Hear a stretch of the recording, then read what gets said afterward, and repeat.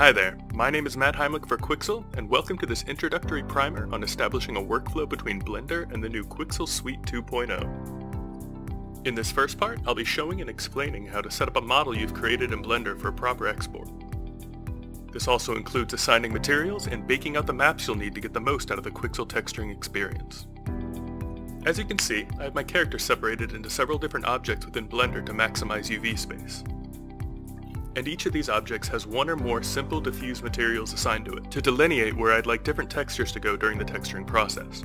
In the case that you have an object that needs multiple materials applied to it, you simply select the object, go into edit mode, select the faces to which you'd like to apply the material, select the material itself, and hit the assign button. In order for this information to be useful for Quixel, we have to bake this color information to a series of ID maps.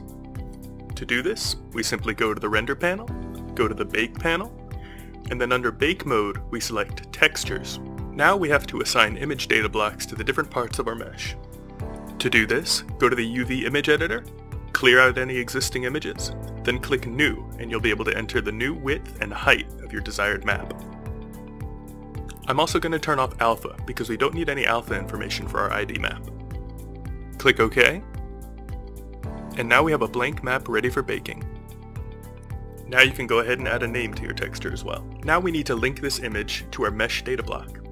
To do this, go into edit mode, select all your vertices, and then in the UV image editor, in the drop-down, simply find the map you just created and select it.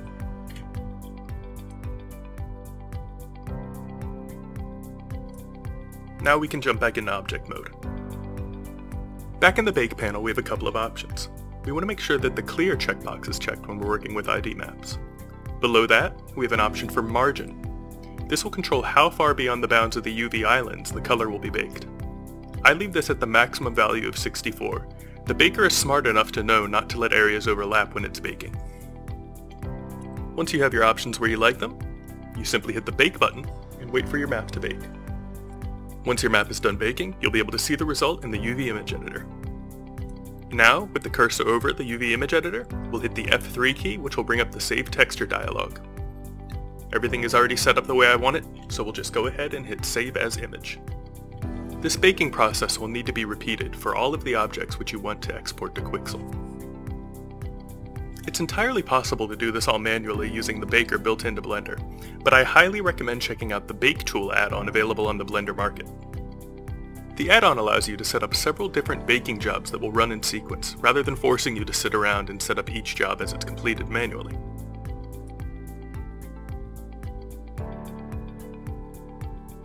You can set up several passes per job, and each pass can have its own separate image size. Here, we set up two passes, one for basic colors and one for ambient occlusion.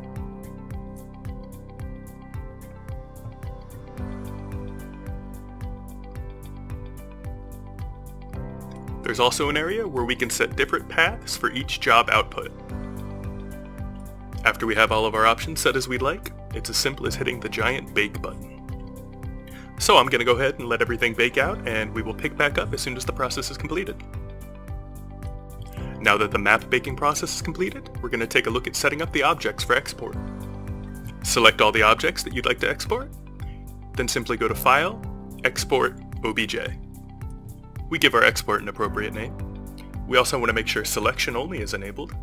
Below that, we can optionally apply any modifiers that we have on our objects. We want to include edges. We want to make sure we're writing our normals and our UVs, but we don't need to write materials, so we can uncheck that box.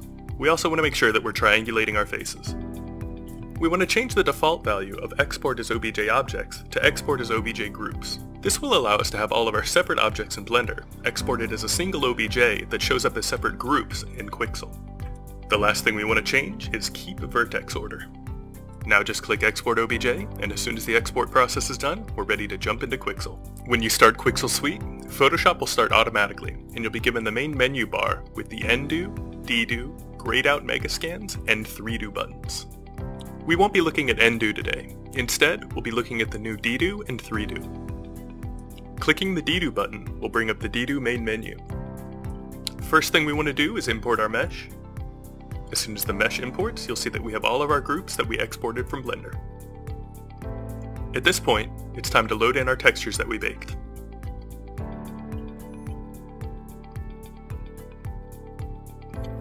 As you can see, I didn't name my ID maps correctly, so they won't be able to auto-load. I'll have to go in and load those manually.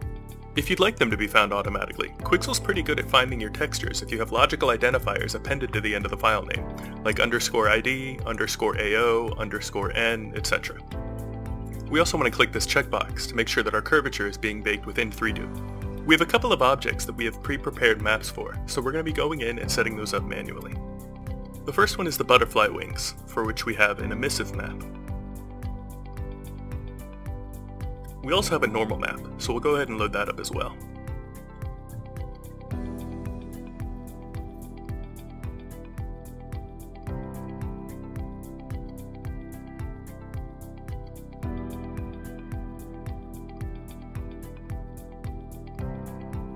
The other object we have a map for is the eyes, so we'll go ahead and go to pre-baked albedo and grab the eyes texture.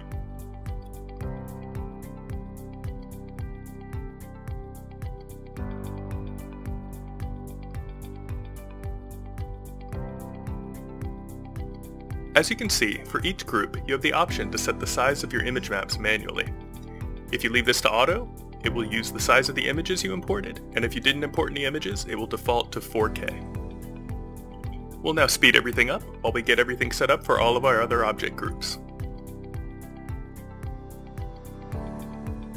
Alright, we've got all of our necessary maps loaded, so now we're going to take a look at export targets. At the time of this recording, there isn't a dedicated cycles export target, but there should be one by the time this releases. For the time being, I'm just going to use the Arnold settings, which are very close to cycles, the only difference being that you need to square your roughness values. All that's left is to set our export folder. Once that's done, we just click Create. The creation process will run 3Do, which will run through all of our object groups, baking out curvature, world space normals, and position maps for all of our objects. In the next part of this tutorial, we'll pick up inside a Quixel and show off some of the exciting new texturing features within 3Do and DDO 2.0. Thanks for watching.